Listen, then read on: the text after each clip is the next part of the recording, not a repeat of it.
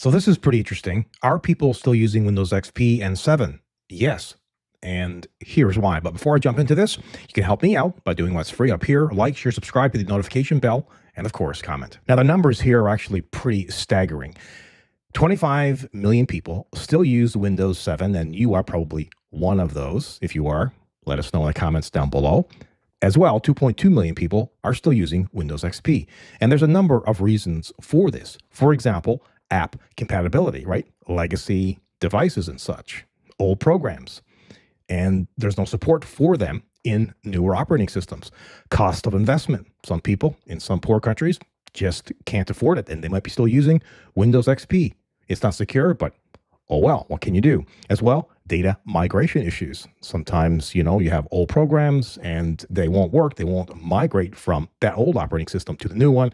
And as well, reliability. Things work right now. If you upgrade, they mightn't. Now, how can you run these older operating systems safely and securely?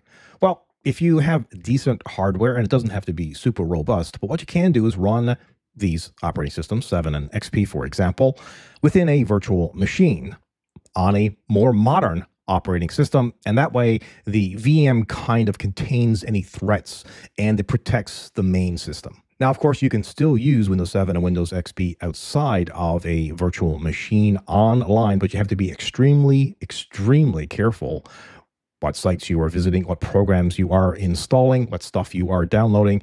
And I would also suggest another layer of security, and that would be a decent antivirus program.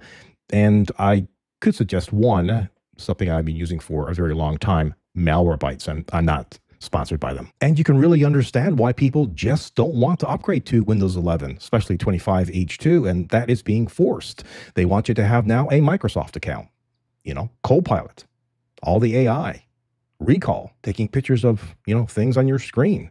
Who knows what's going on in the background, and not to mention all the bloatware. I personally used to use Windows for everything, gaming and all my productivity work, and I've dropped all the productivity work on Windows 11. All I use now, my system for the gaming rig, is just for gaming. That's it, nothing else. And as soon as I can move completely away from Windows 11, maybe to SteamOS for gaming, it'll be bye-bye Microsoft for me. Now, of course, you can go with other operating systems, and I think a lot of people are probably making that hard decision because if you've used Windows throughout the years, Linux, for example, there's a lot of Linux distros out there, and I've tried a lot of them, and they've gotten a lot better over the years, and there's a lot more support for them.